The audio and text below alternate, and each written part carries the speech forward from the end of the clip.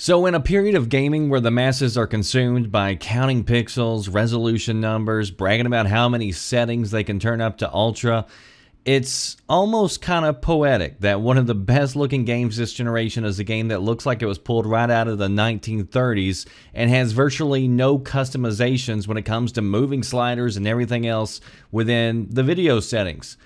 But this game doesn't need it.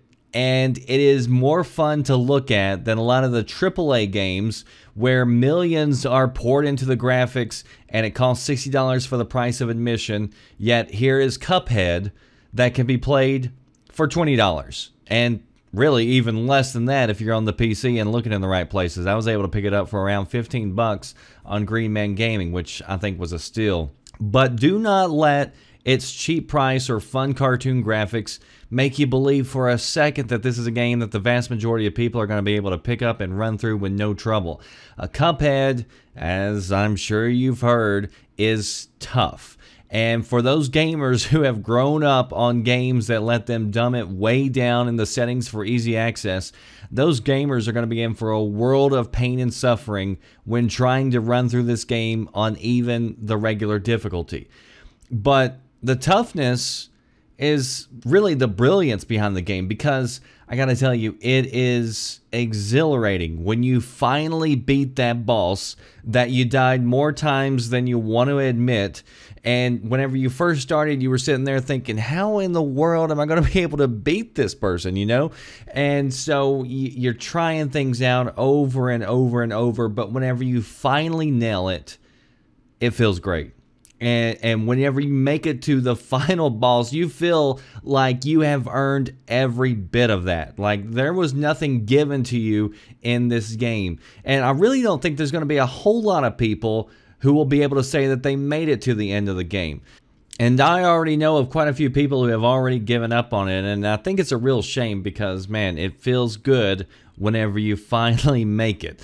The game forces you to get better. If you don't have the patience for that, you're not going to make it. It is tough but fair, and everything in this game just fits together just wonderfully. I mean, the characters, the art style, the boss animations, the transformations of the bosses, the soundtrack, everything about this game is damn near perfect for fans of platformers. If I had to criticize anything, there's only really two things that I could think about that I would criticize. And first is the lack of true multiplayer, which I've talked about in a previous video, where you can play with your friends online.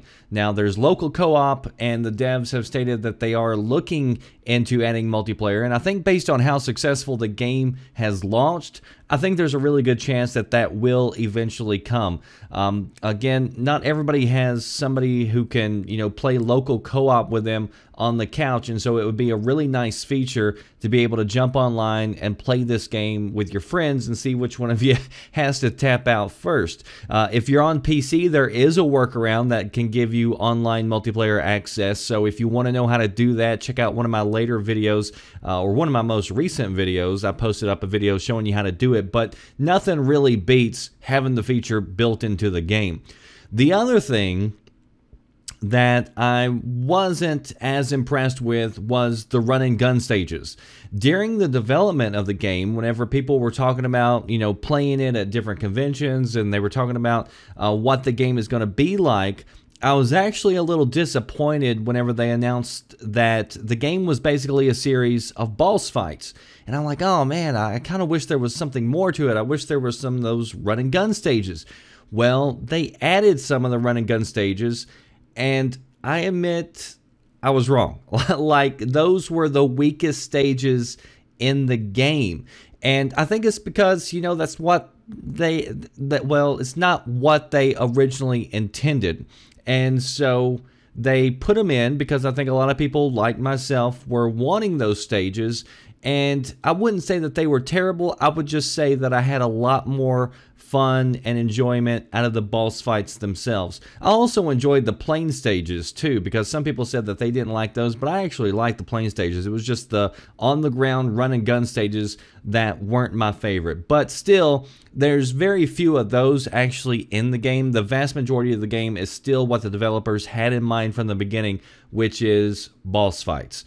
But I mean, that's about it. I mean, even looking for things to criticize, it's hard to come up with a lot, at least from my perspective. There are very few games where I hope we see DLC in a game, but this is one of the few games where I hope we do. Like, I hope they announce DLC soon for this game, because if they do, I'm buying it day one. I loved Cuphead. They nailed everything about this game, and I couldn't get enough of it. Even after beating it, I'm looking back to go through and maybe, I guess, torture myself a little bit more and trying to go through on expert to see if I can survive that. But for $20, absolute still worth every penny in my book. If you got an Xbox or a PC, I definitely recommend checking out Cuphead. That is for me, the Red Dragon. I'll see you next time. Thanks for watching. Are you listening? Damn.